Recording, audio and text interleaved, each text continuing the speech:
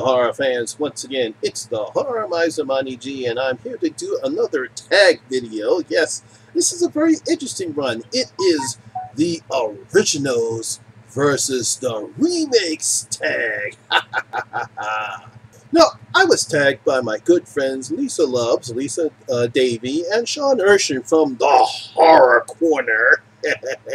Yes, I finally got that one, Sean. Yes, they tagged me. This video tag is actually from Movie Time Reviews.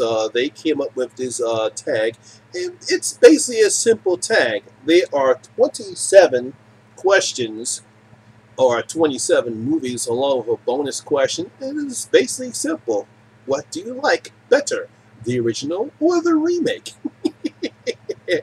And just to give a short synopsis about my feelings about remakes and originals, and I've said this before, they're going to get made. It's just the way Hollywood is now. I mean, come on now. I just saw in the news, I just saw online that there's a remake of The Bad Seed.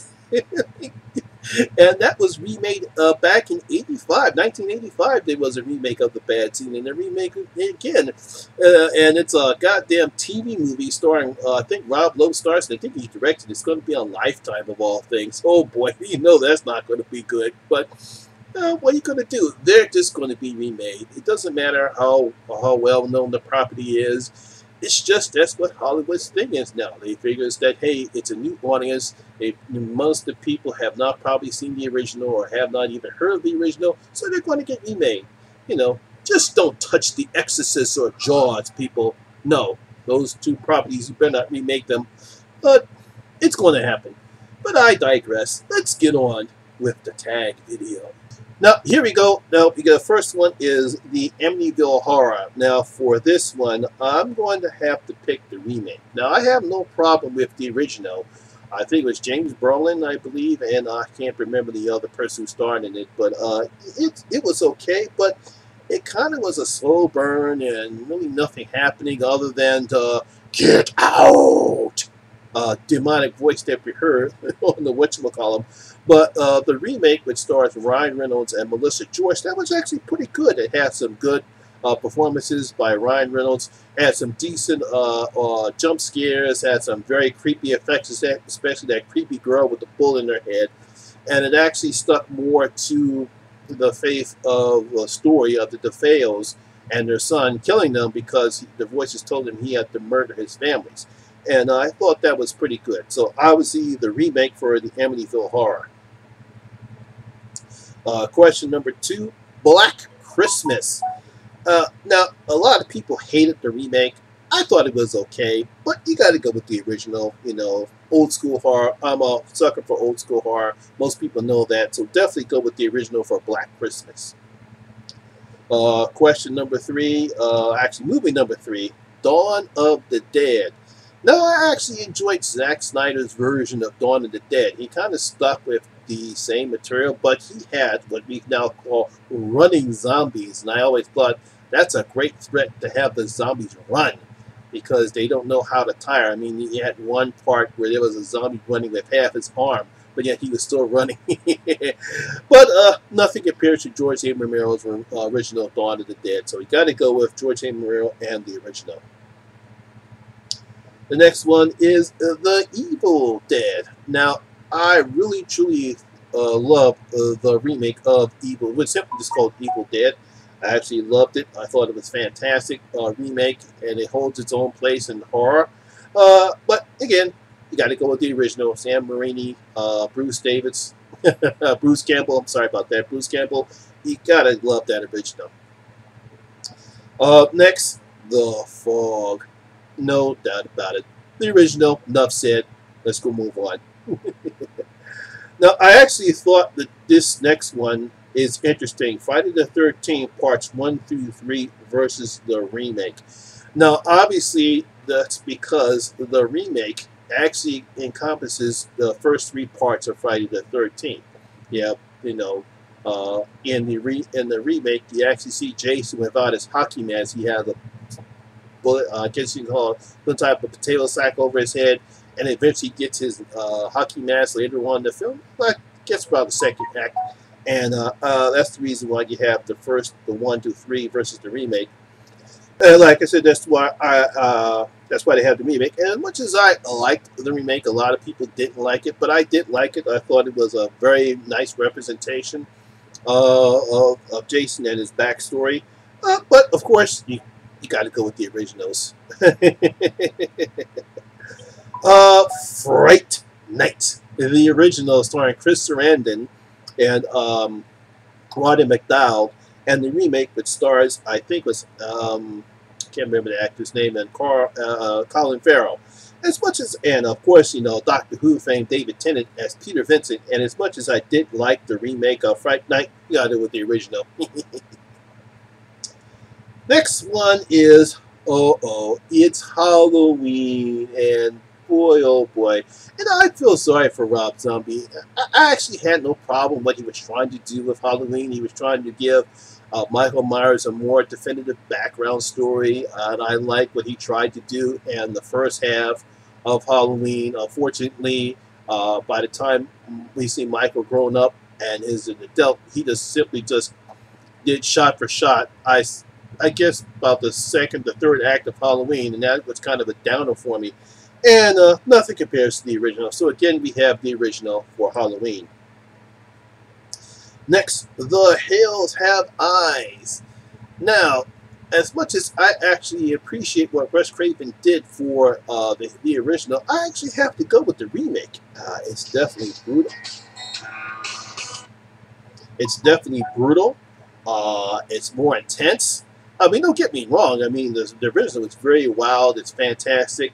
But I actually have to go with the remake with The Hills Have Eyes. Next, we have The Hitcher. Now, a lot of people did not like the remake of The Hitcher, but I did appreciate what Sean Bean did in The Hitcher. He was very frightening. He was bloodthirsty. He was cold-blooded in the picture. He just killed with abandon. He was psychotic. Probably not as good as Rutger Hauer's performance in The Hitcher. And once again, I have to go with the original. Number 11, we have A House of Wax. Oh, no brainer. You can't top Vincent Price. As much as I kind of didn't have a problem with the remake of The House of Wax, but you can't top the original. Number 12, here we go again. The House on Haunted Hill.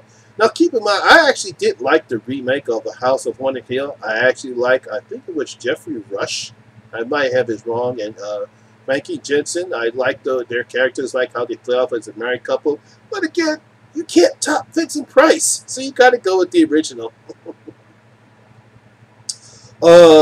Next one, I Spit on Your Grave. Now, as much as I appreciate the original one, the only problem I had with the original one is how easily she was able to set up the men to get the revenge on. I mean, they deserved what they got, but I just felt some of the way that she got it was kind of unbelievable. But this one I had to go with the remake.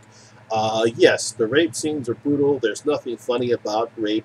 The rape scenes are brutal in both movies, but I definitely love Sarah Butler's performance in the remake, and she definitely does some brutal stuff to her assailants, especially the so-called sheriff. If people who've seen it, you know what I'm talking about. So definitely the remake for that one.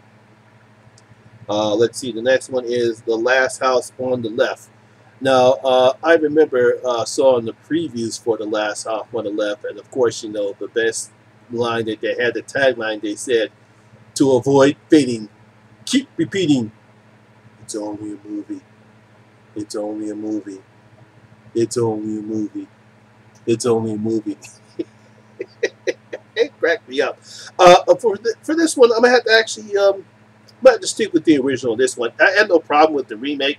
There was some unbelievability in the end of the picture that I thought didn't make any kind of sense, but I had to go with the original for A Last House on the Left.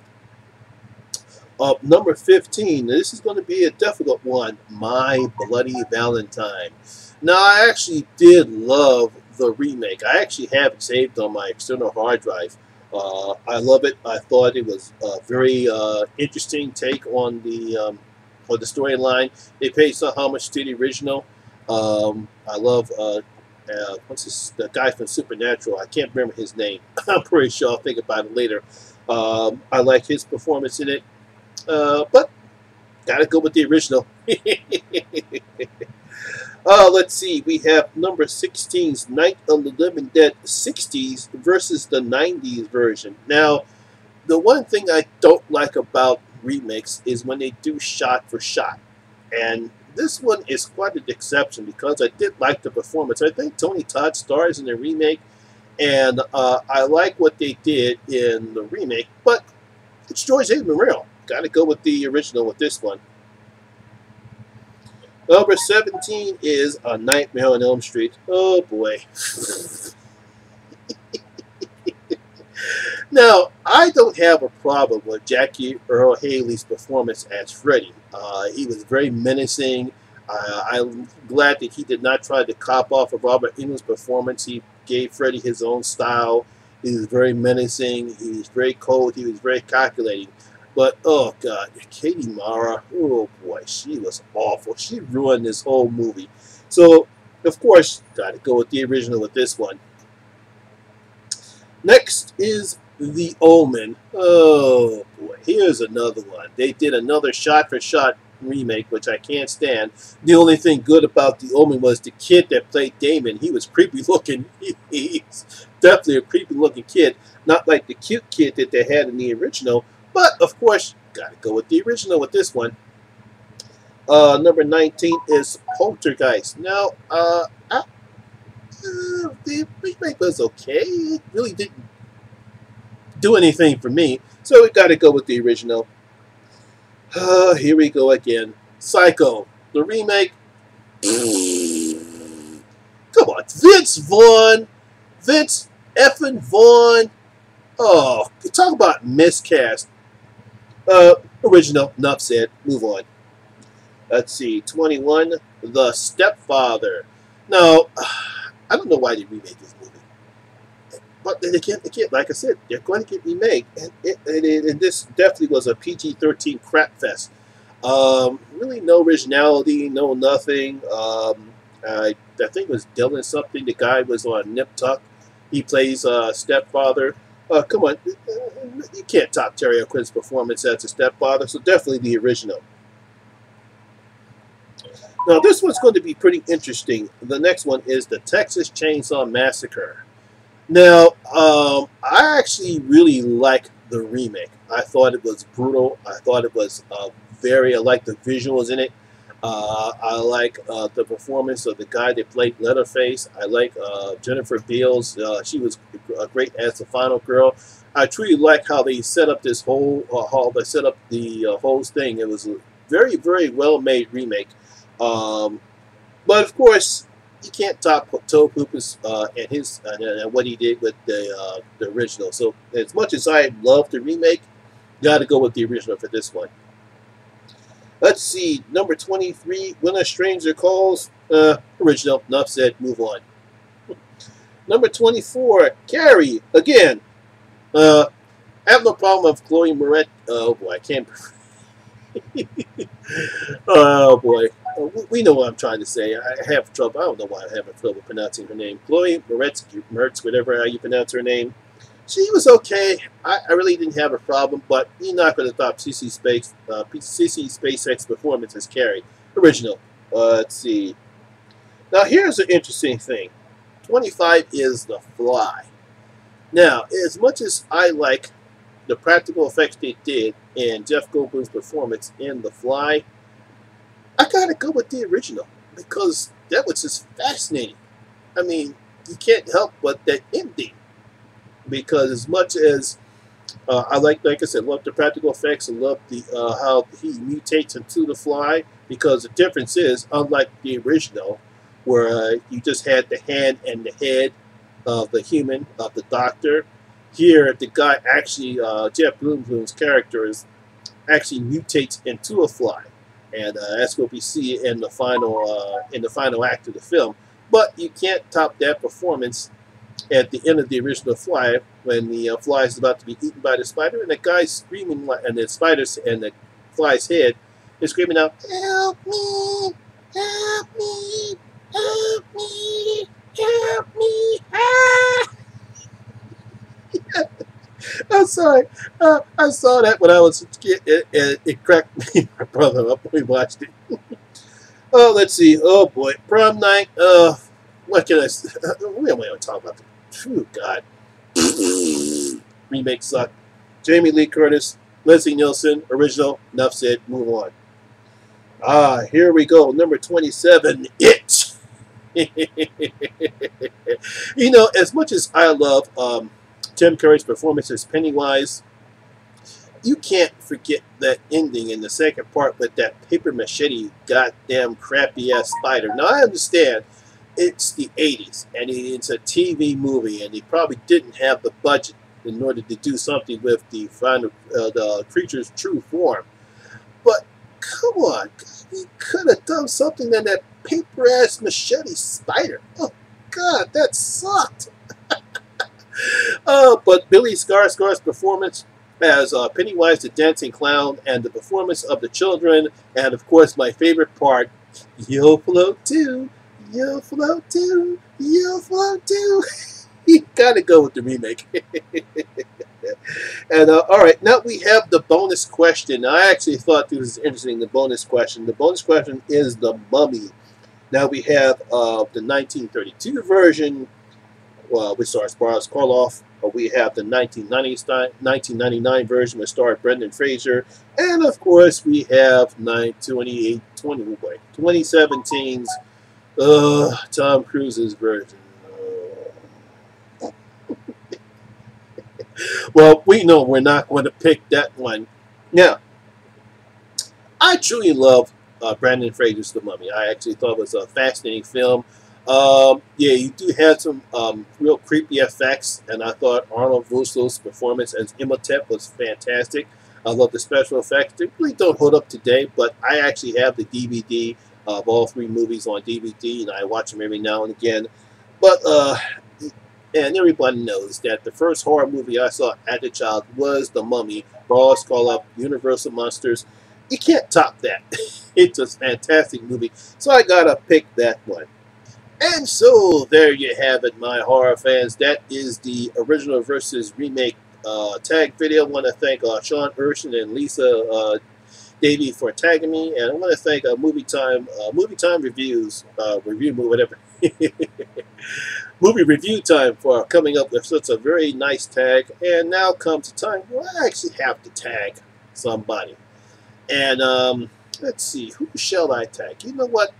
I would like to see Gory and Danny, my good friends over at Horror Addicts, to do this tag. So I'm going to tag you on this one. And I think somebody tagged Queenie on this one already. I normally I would tag her.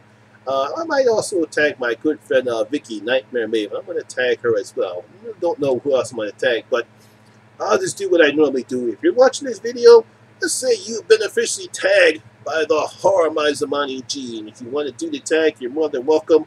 I will have a link of all the movies in the comment section below, so that way you can have them, so that way you can do the tag yourself. Just make sure you do give the credit to Movie Review Time. That's its their tag.